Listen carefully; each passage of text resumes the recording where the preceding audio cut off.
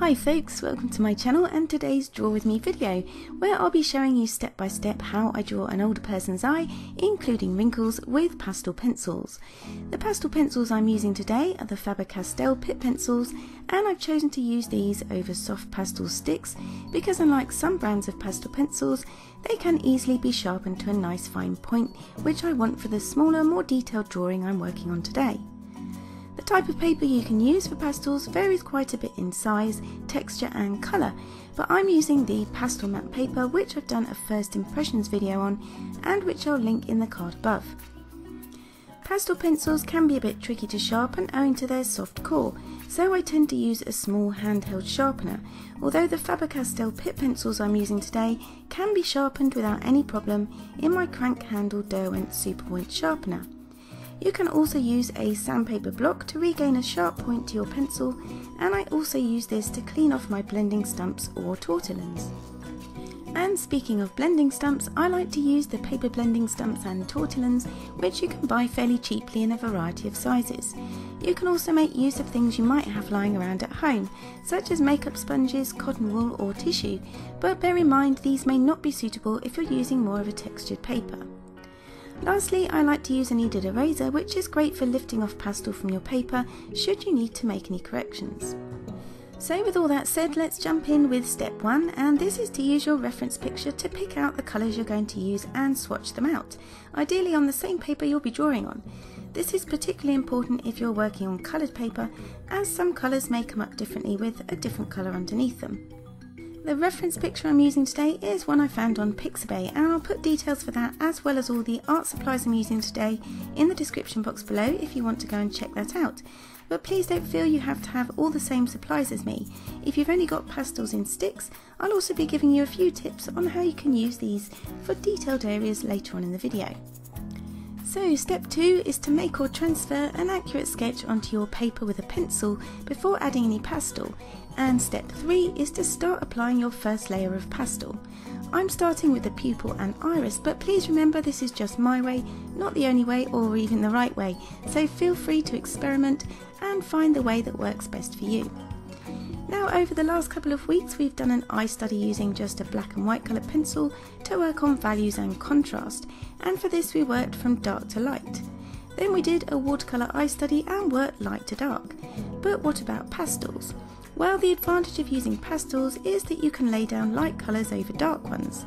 So with the pupil and iris of the eye, I can go in with the darkest areas first and not worry too much about leaving the highlight areas free of colour, as they can be easily applied over the top later on. The disadvantage of using pastels is that they can be messy and dusty, and that can put a lot of people off. But pastels are really versatile, and when used in sticks, blocks or pans can cover large areas a lot quicker than, say, colour pencils. So to minimise smudging and mess, there are some practical tips that will help. Firstly, try pastel matte paper, as this claims to minimise dust and I found it does make a difference.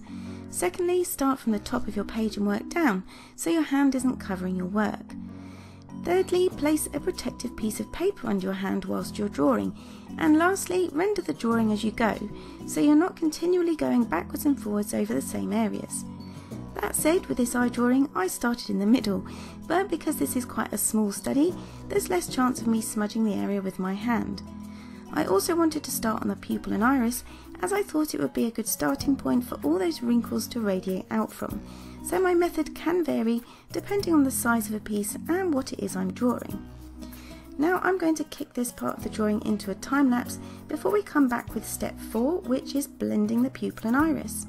If you want though, you can change the speed of the video in your YouTube settings or pause the video if you're drawing along with me.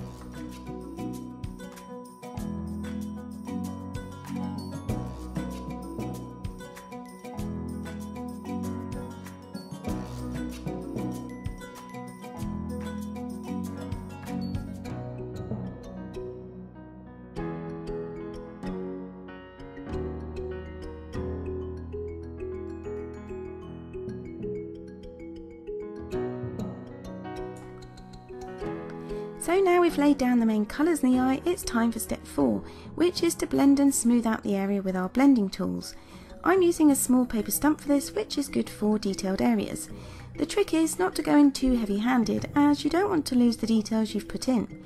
You also don't want to drag the dark pastel colours over the light ones, so if you're worried about doing this, blend out from the lightest areas to the darkest areas, using short strokes, and remember you can remove any colour from your blending stump using a separate sheet of paper or a sandpaper block. Blending pastels out like this helps to fill in any grain of the paper that's still visible, and it really helps make your drawing to look realistic. Often though, blending can dull your colour as some of the pastel is picked up on the blending stump. So to get back the contrast and vibrancy of your colours, you may need to go back over the area again, or you may simply want to add in another layer to add a bit more detail. So step 5 is to adjust contrast and add final details. Step 4 and 5 can be repeated as many times as necessary until you're happy with the result.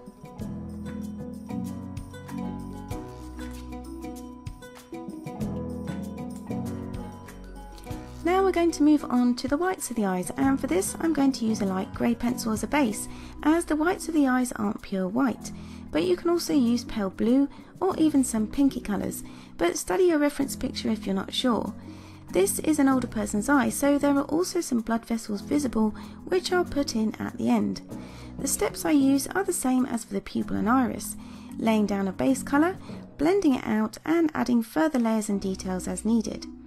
Remember though that the eyelid will cast a shadow over the top of the white area, and that there will be shadow in the corners of the eye too. In an older person's eye there is often less distinction between the white of the eye and the iris, so I've added some blue and grey pencil here, which I'll blend out later.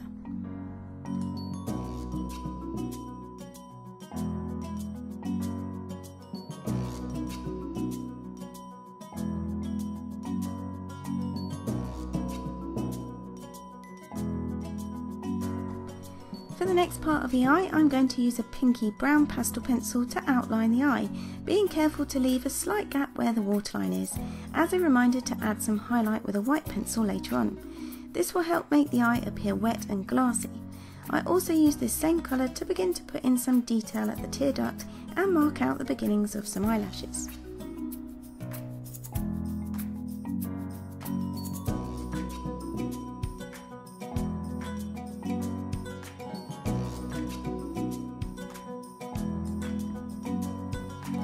Next we're going to move on to the skin around the eye, but not forgetting to first put in that little ledge area, which is where we'll draw the lower eyelashes coming out from later. Now I'm going to pop in another time lapse here, and I'll come back once we've put in some skin tones, marked out the position of the lower lashes, and we're ready to start on those wrinkles.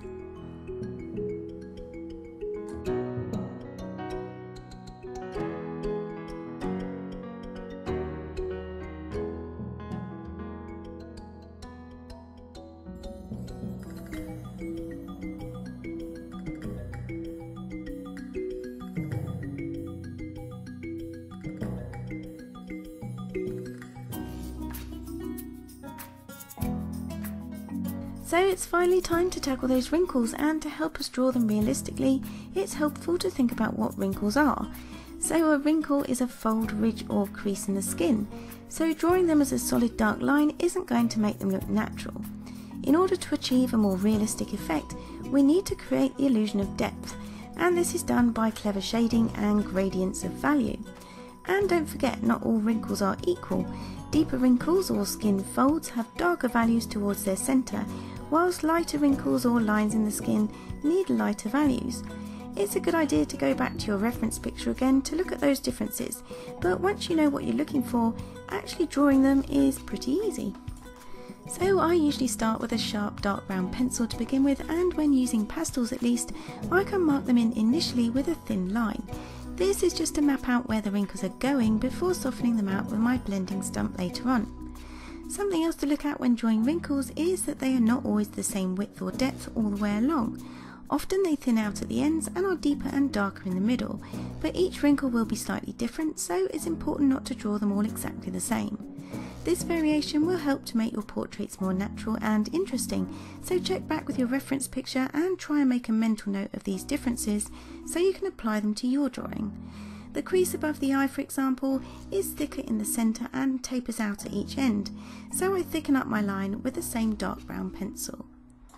With this done, I now use the same pencil to map out some of the wrinkles and creases radiating out from the eye. For the finer lines, I just use a lighter pressure on my pencil and don't make the lines as thick.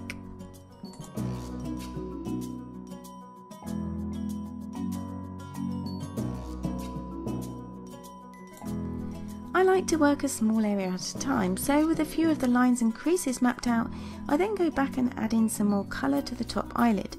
This is a slightly lighter colour pastel because as we move away from the eyelid fold, the shadow cast won't be as dark, and this gradation in value will help give us the depth we need to make our eyelid look natural. I try and leave a line of lighter value before the start of the more pink pastel tone, as this helps give the eyelid form and shape. Then I use a lighter tone again to add in a few small curved lines to indicate smaller wrinkles here too, and finish by adding contrast to the corner of the eye.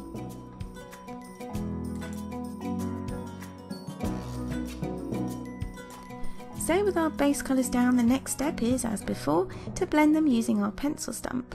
Bear in mind, as we said earlier, blending helps to cover up the tooth of the paper, but can mean you lose some vibrancy and detail, which is why, with pastels, you can continue alternating between laying pencil down and blending and layering further colour and detail back on top until you're happy with an area and are ready to move on to the next bit. One thing to be aware of though is that some pastel papers hold up better than others insofar as how many layers of pastel they will take. With this pastel mat though, it does hold up pretty well to multiple layers, in my limited experience anyway, and I've been really happy with it. However, some people have said that they have had issues with certain hot spots on the pastel mat paper where the pastel doesn't stick, so I leave it up to you to decide if it's something you want to invest in.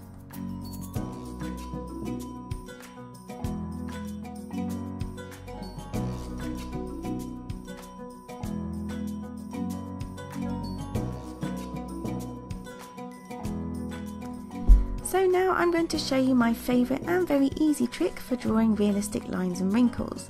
As well as using gradients of value underneath one side of the fold as you saw with the eyelid, I also like to use my blending stump to soften the other side of the crease line too. I'm not adding any extra colour, just blending out the first line I laid down.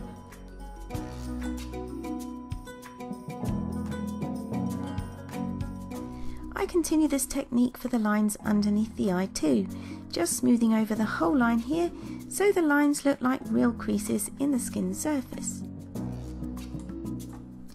So the method of applying a base layer of pastel followed by blending, followed by another layer of pastel and blending again and so on, is the same for the rest of the areas of this eye drawing. I find working with pastels very relaxing. They are so versatile and flexible and allow for you to mix them either on the paper or on a separate sheet of paper to be applied with a blending stump or tortillon. So even if you haven't got all of the colours available to you that you think you'll need, there is the flexibility of mixing together colours that you do have. I mentioned earlier in the video that you can still draw in small details with a stick or chalk pastel, and that's how. Simply by rubbing the pastel onto a separate piece of paper and using a small blending stump to pick it up. It's rather like creating a paint palette and using your blending tool like a paintbrush. So the techniques I mentioned can be adapted to suit the pastels you do have in your art supplies, so give it a go. I also like that with pastels on the whole, if you make a mistake, change your mind or even smudge your work, you can pretty easily use a kneaded eraser to correct it. And if you don't have one of these, you can also use blue tack, which does work much the same.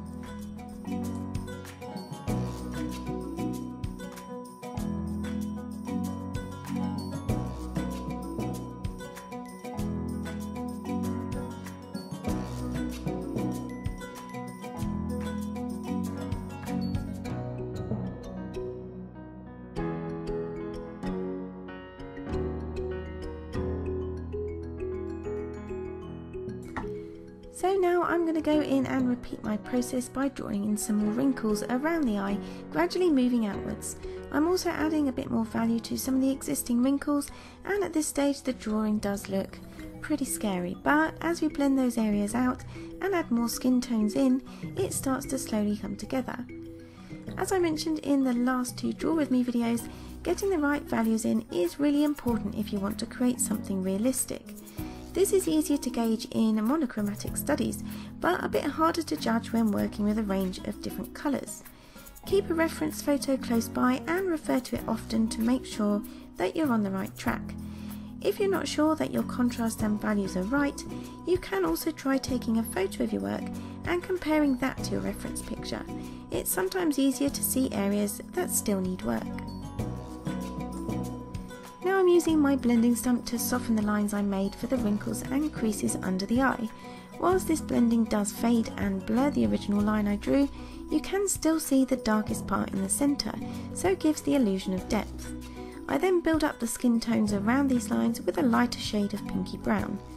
Notice too how for some of the wrinkles I add more width to them to add variety, and when drawing in smaller lines and creases I use a lighter pressure on my pencil.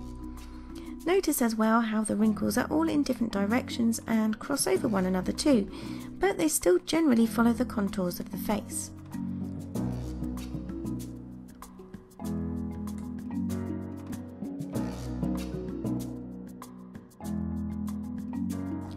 So at this stage I wanted to add more of a weathered grey brown tone to the face, and the colour I wanted to use was in a stick form. So like I mentioned earlier, I rubbed the stick onto my test piece of paper and then used my blending stump to pick it up and apply it over my drawing. This is a very soft and creamy pastel by Snellier, so has the benefit that it lays down quickly and easily.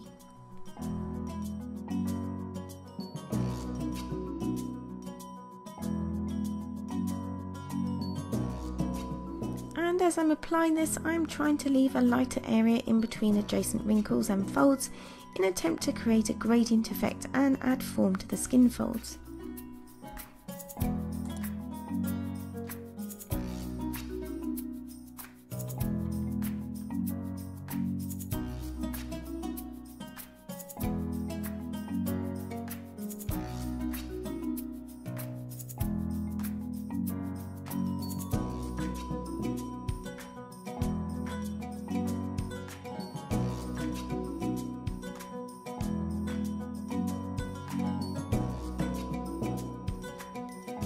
Another thing I like to do is to use the colour I've picked up on the paper stump to map out other areas around the eye, like where the eyebrow will be here.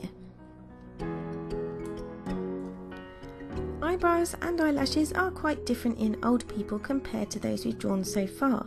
The eyebrows of an older person, especially in men, tend to be fuller and less uniform. They can be more varied in colour and the direction the individual hairs face. Eyelashes, on the other hand, tend to be shorter, more sparse and lighter in colour. So these are things we'll bear in mind when we come to fill them in a short while.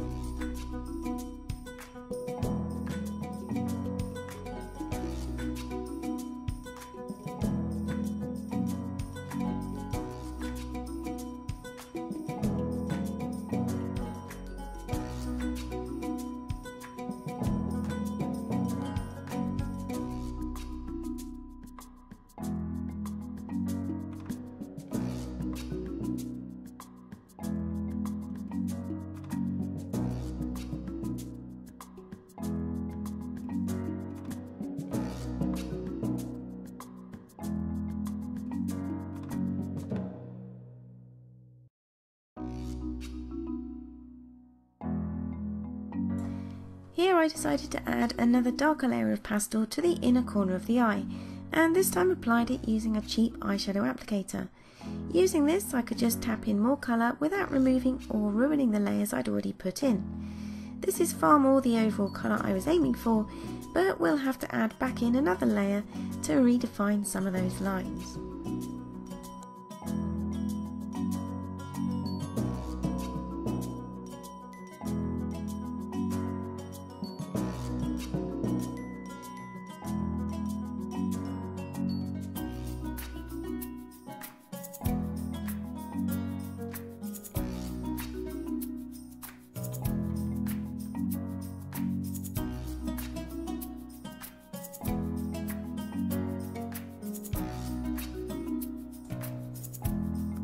So with the main colours and wrinkles down, it was time to go in with the white pencil and add some highlights to the eye. The main areas are the reflection in the pupil, the tear duct, and that area along part of the waterline that I mentioned earlier on.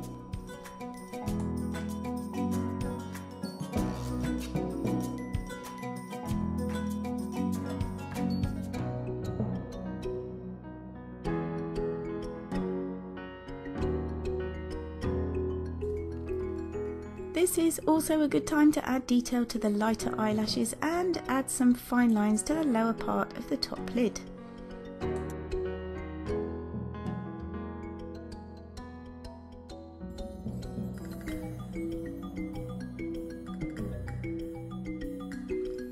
From there I went in and lightly added some lighter values to the area between creases so they'd look a bit more 3D.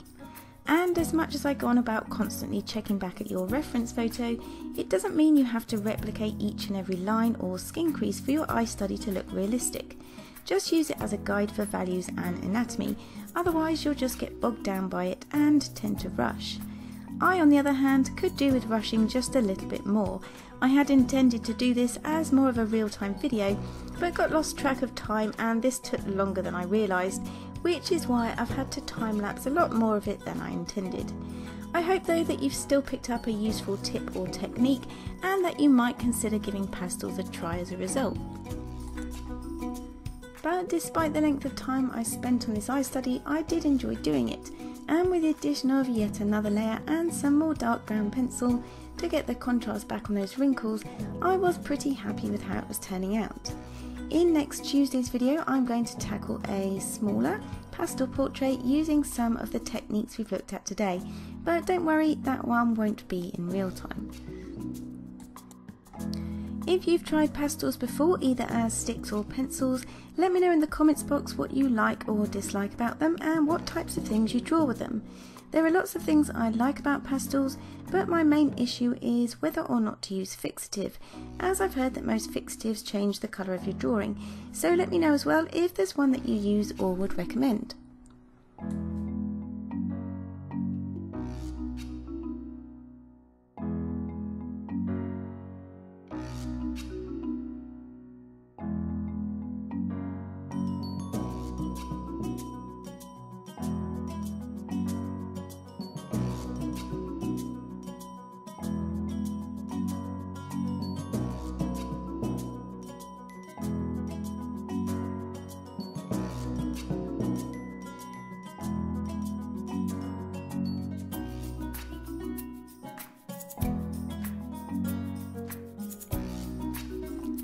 So finally we are at the last stage of this drawing and all that's left to do is add in the eyebrows.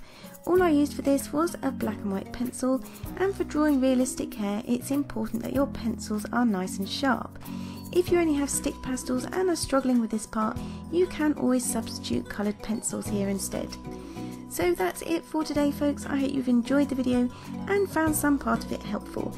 Don't forget to give it a thumbs up and consider subscribing to my channel where I post videos twice a week on all things art related. Hit the bell icon too if you'd like to be notified as soon as I upload a new video. Thanks for watching, take care and I'll see you very soon. Bye!